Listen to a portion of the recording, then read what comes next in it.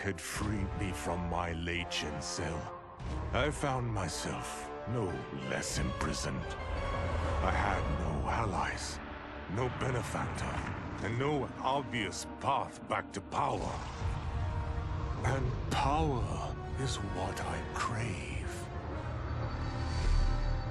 But why should I settle for the scant abilities of someone who is an underling sorcerer? I should be the one who controls history, who bends people and events to my whim.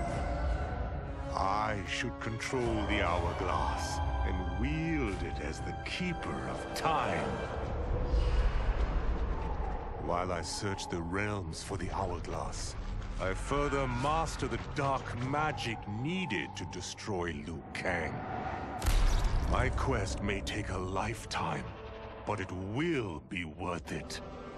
For when I succeed, I will achieve omnipotence.